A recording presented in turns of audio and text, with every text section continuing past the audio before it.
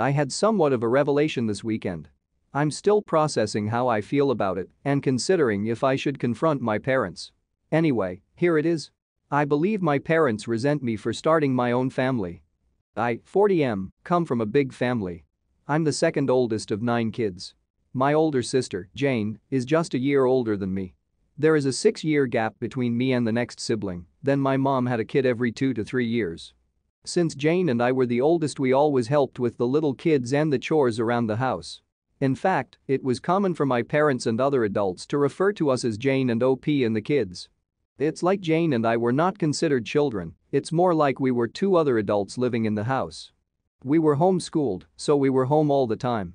Part of my job is that I would wake up, make breakfast for the kids, then get them started with their school or activities before I started my own schoolwork.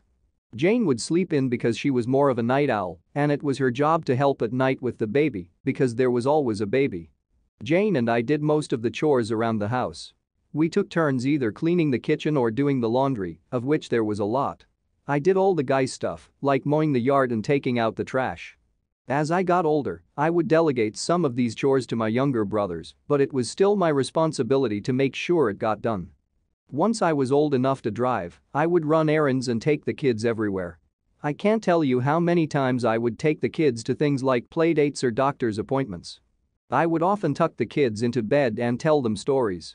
To me, these things were all just normal, but looking back on it, I was more like a second dad to the kids than a brother. Jane and I did have a lot of freedom as teenagers to go out with our friends if the chores were done. We didn't have cell phones back then. If we wanted to go out, we would just tell our parents we were going and they didn't care, as long as we were back by the next morning. I moved out when I was 20, but I still spent a lot of time with my parents, and one of my younger siblings was almost always at my house. One brother, JJ, pretty much lived with me since he was 14 because he and our mom didn't get along. When JJ was 17, he got in a wreck and he called me instead of calling dad because I was just the one who handled those kinds of things. During all of this time, my parents always talked about how important it was for Jane and me to help with the kids because they were so busy with their ministry. I can't count how many times I had to drop what I was doing to take care of something because mom or dad were counseling someone. Sorry, I feel like I'm rambling. I hope I have painted an accurate picture of my childhood. Let's move on.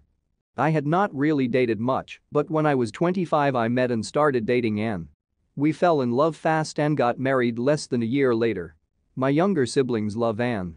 She is a great cook and hostess. Our house became the hangout spot. My younger siblings started calling her Mama Anne, something they still do to this day.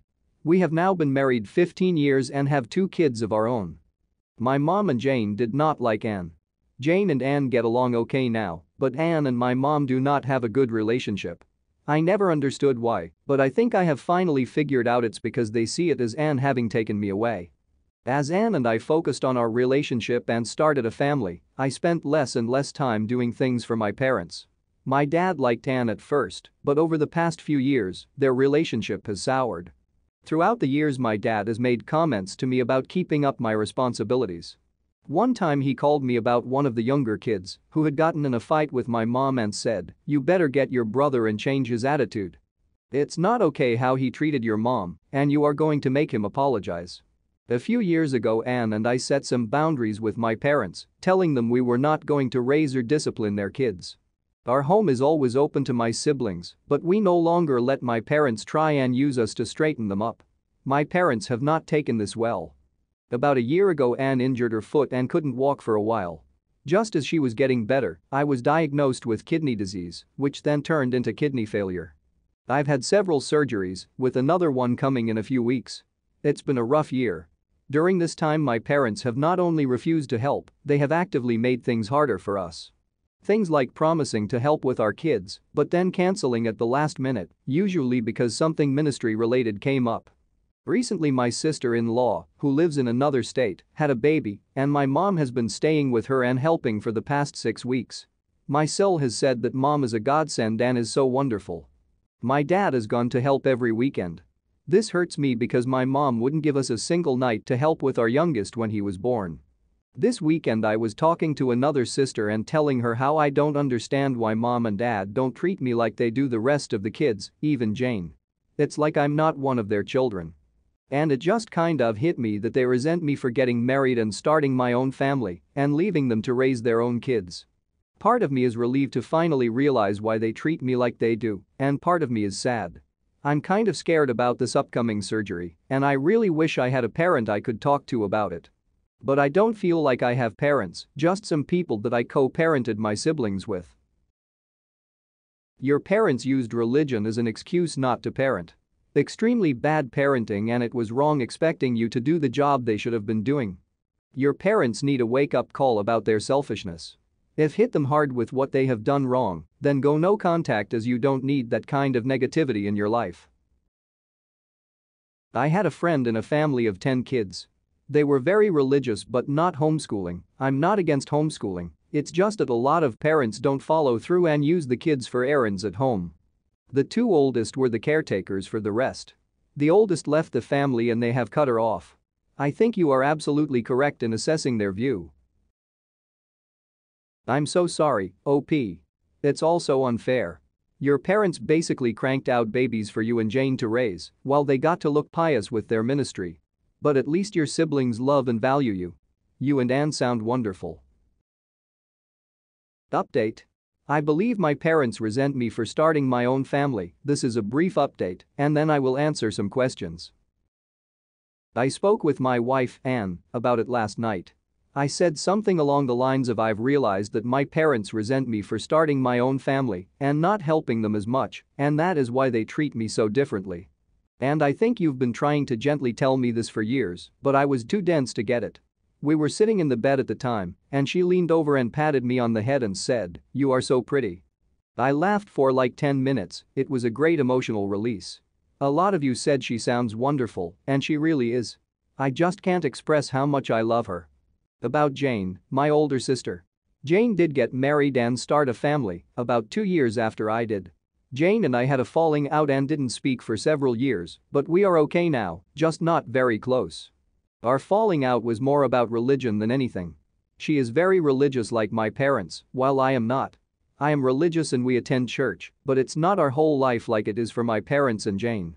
Younger siblings? The youngest is 22, so they are all adults now. The second to youngest passed away several years ago, so there are 8 of us now. I am very close with all of my younger siblings. They still come to hang out at my house all the time, and they are all great aunts and uncles to my kids. All of them, including Jane, are upset with how my parents treated me this past year. Help with my kids? While I am disappointed in my parents for not helping, I do not need their help. Anne and I have close friends, plus we both have siblings that help. Anne's parents live far away, but they help when they can. We really are okay and feel very blessed and loved with all help we have received. Therapy? Part of my kidney treatment plan includes access to a therapist, and I love her. She has been great in helping me learn to live with an illness. I'm not sure if she is the right person to speak with about my parents, but I will ask her and see if she can refer someone. If not, I will wait until after my surgery to bring this up, as I need to just focus on that right now. Setting boundaries? When I say my parents won't help, it's not that they say they won't help, it's that they offer to help and then either bail at the last minute or they change the plans so much that it causes Anne and I a lot of stress. A few months ago Anne was sick and my mother offered to pick our kids up from school. It's a long story, but she kept changing things and making it very complicated, and my youngest ended up being left alone for a little while and he got scared. After that, I had a harsh talk with my parents and told them how disappointed I was in them and how I needed to focus on my health, and they were making things worse. I told them they are not allowed to take my kids anywhere and they are not allowed to just drop by at my house, and in fact, they were not even allowed to offer to help because my mom doesn't take no for an answer and will nag until she wears me down. My parents were mad about this, but all 7 of my siblings took my side and rallied about me, and so my parents have respected that so far. Going no contact? A lot of people recommended going no contact. I don't want that. I still love my parents, even though they have not been great parents. My kids love them too, and I don't want to take that away. They are good grandparents when they show up. I don't think my parents are awful people. I think they had this vision of how they wanted to have this big family and this big ministry, and I think they just didn't realize the responsibilities they put on Jane and me. I have spoken to them in the past and expressed how it was messed up that they put so much on us as kids, and they have apologized. Putting my parents on blast at their church. Several people recommended going to their church and telling people how they have treated me. You don't understand this church, they would praise my parents for putting God and the ministry above everything else. These super religious people are crazy. I guess that's it for now. My surgery is in less than 2 weeks, so I'm going to focus on that. I'm going to put this thing with my parents on the back burner, and later I will decide what, if anything, I'm going to do. Thanks again to everyone for your comments, it has really helped me work through some feelings. Make sure you have a will set up and your wife is POA, and that in no way if you pass after the surgery, that your parents can claim anything of yours including access to your children.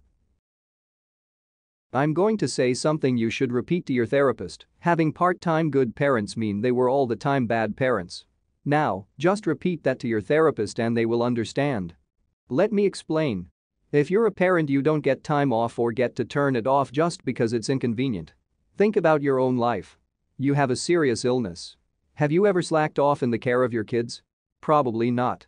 It might have changed how you did things, but you were still a good parent 99% of the time, 1% for times when we mess up.